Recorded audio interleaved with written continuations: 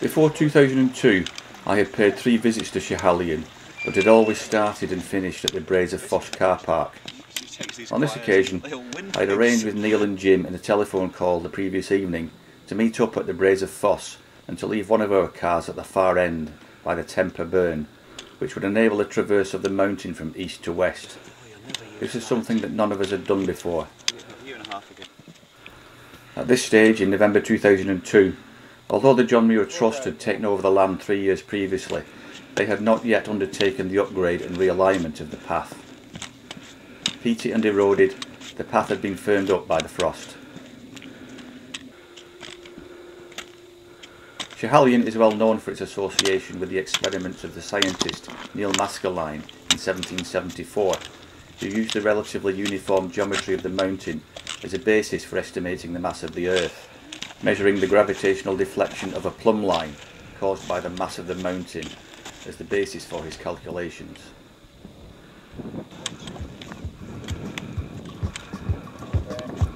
We came across a group of 5 ptarmigan, white in their winter plumage, well camouflaged amongst the snow-covered rocks.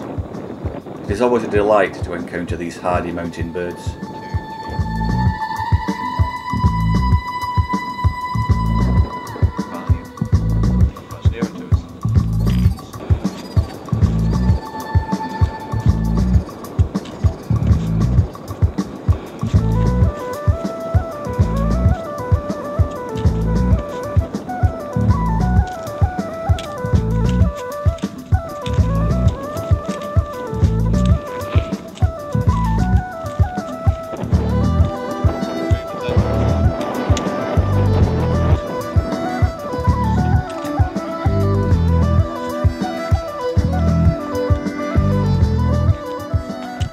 There are a number of stone shelters on the summit ridge and several false tops to pass over before it narrows to the highest point of Schiehallion. They're gathering at the summit.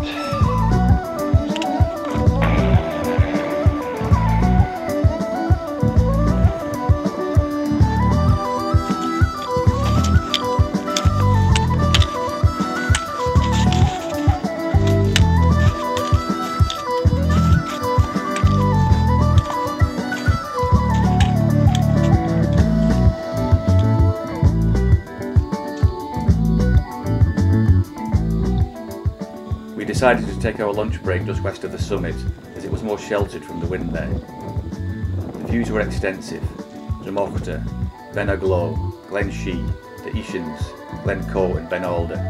The sun was strong, albeit that there were extensive banks of cloud both to the south and to the north.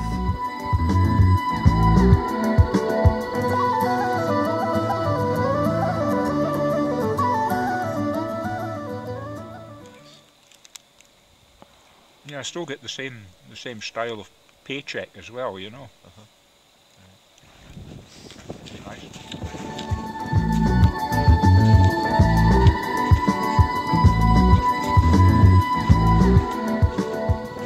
The rocky slopes on the initial section of our descent, west, still required full concentration, and the scattering of compacted snowbeds were best avoided, as they would have caused a slip without crampons.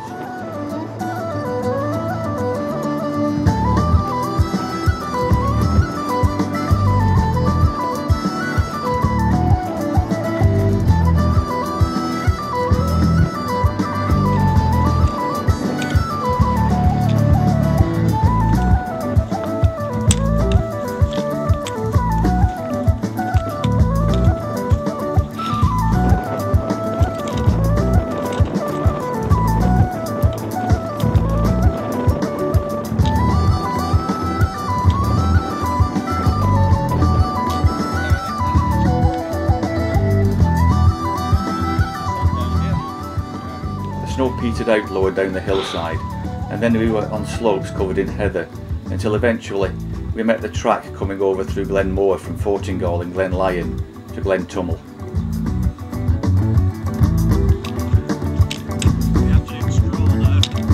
Yes, down for high tea.